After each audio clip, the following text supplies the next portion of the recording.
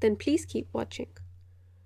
I've started by using a base that will even out the discoloration on my client's eyelids.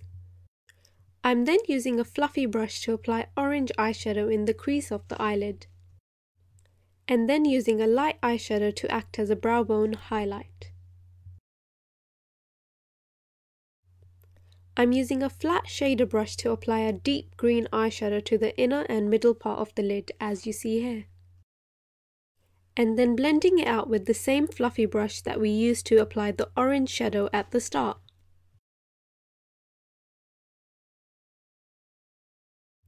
I'm using a really small pencil brush to apply black eyeshadow to the outer part of the lid in a V sort of shape. And as always, I'll list all the products that I've used in the description tab below.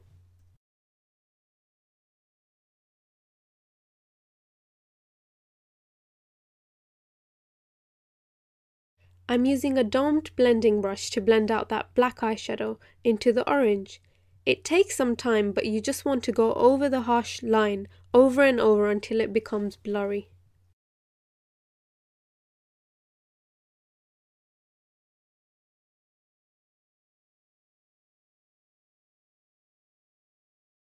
I'm using a small pencil brush to apply black eyeshadow to the bottom lash line, as you see here.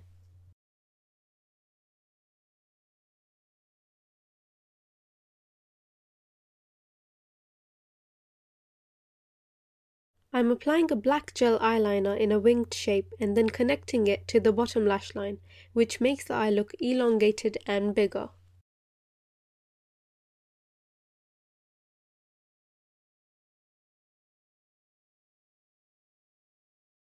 And then lining the waterline with a black pencil.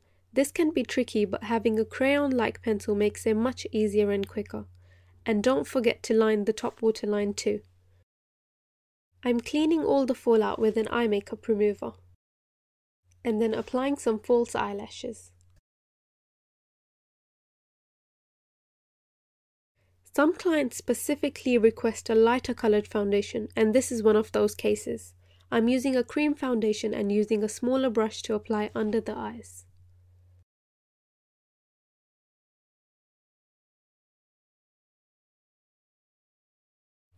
I'm using a darker foundation to contour with and add colour back into the face.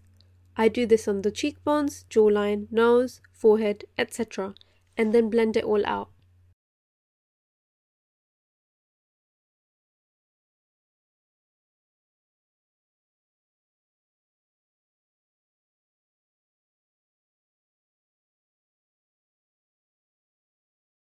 Sometimes I use a powder to intensify the contouring even more. I applied blush and highlighter off camera, and just finishing off with some eyebrow shadow and an orange lipstick. And here's the final look. Let me know what you guys think. I'll be uploading the hair tutorial to go with this look soon. Thanks so much for watching. Bye!